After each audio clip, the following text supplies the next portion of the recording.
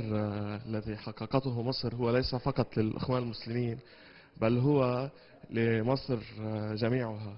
أولا بالثورة التي بدأت، وثانيا بالانتخابات الديمقراطية والتحقق الديمقراطي. هناك مشوار طويل، هناك شغل كثير للدكتور محمد مرسي، انتقال السلطة من المجلس العسكري إلى الدولة الفعلية، الانتخابات والإصلاحات.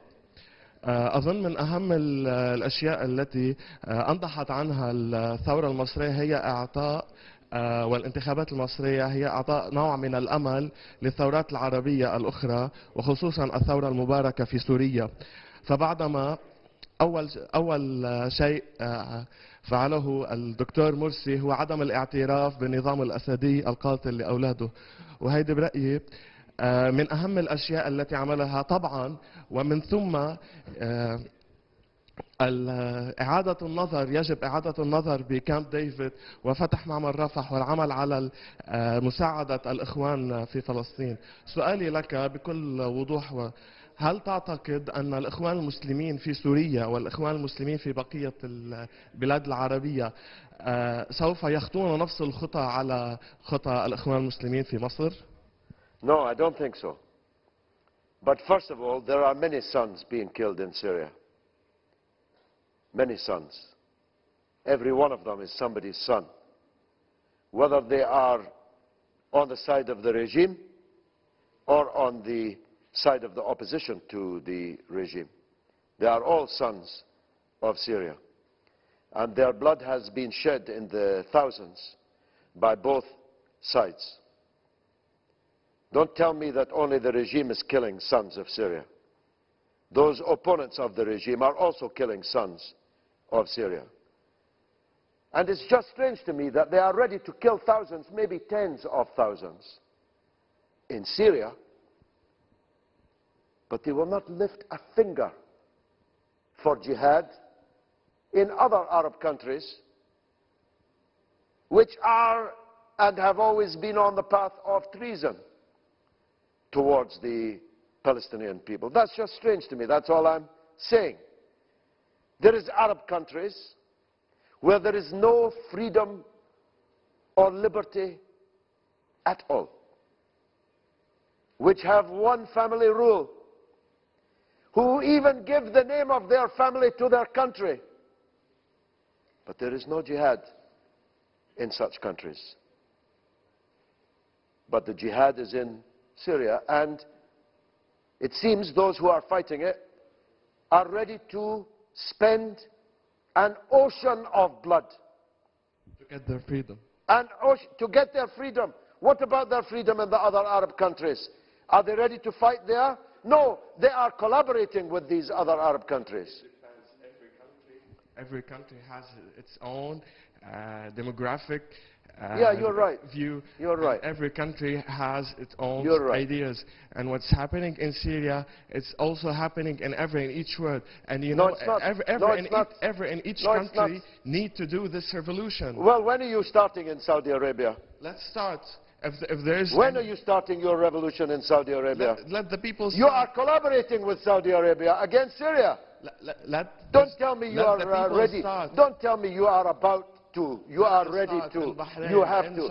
Don't tell me that you are ready to fight. To make a revolution. Let's not speak over each other. You spoke, I'll speak, you speak again, okay? Don't tell me that you are ready for a revolution in Saudi Arabia. You are collaborating with Saudi Arabia to make a revolution in Syria. Saudi Arabia is giving you money and weapons and jihadists. So don't tell me it's about the need for a revolution in all these countries, because you are in league with these countries. You're too clever a man to imagine this. So what you're asking us to believe is that a revolution supported by McCain, by Lieberman, by Britain, France, America, Israel, Saudi Arabia and Qatar is a revolution for good, for haq? Is that what you're asking me to believe? Are you asking me to believe that McCain and Lieberman are now on the side of haq? Are you asking me to believe that? That Netanyahu is now on the side of haq? And we need to believe that in Julan stopped for more than 40 years. Not a single drop. So why is McCain supporting your revolution? Why is McCain supporting it? Because he wants a fight on the Julan? Why did he support in Egypt? Why did we support in Libya? Why did he support in Tunisia? I don't care what does he believe. I don't care what they think in the United States. You don't care. I think about the Arab world. I think about the people are being killed in the Arab world. This is no, only in Syria in the Arab world. Not only in Syria. No. When Gaza was being massacred, even in Palestine, when Gaza was being massacred, and the Arabs didn't lift one finger to support them. This is why we need some revolution to start to talk about Palestine first. That's why Al Saud is supporting your revolution? I don't care about them. No, you don't. You say you don't care about them, but they own you. I don't care about them. They already already bought you. Who? They already have you in their pocket. Who? They have who? They bought you with their money. They bought you with their weapons. They bought you with their international political alignment. They already own you. Don't tell me you don't care about them. Same thing happened with Don't Syria tell me and you Iran. don't care. Look, don't tell me you don't care. They own you. You are theirs.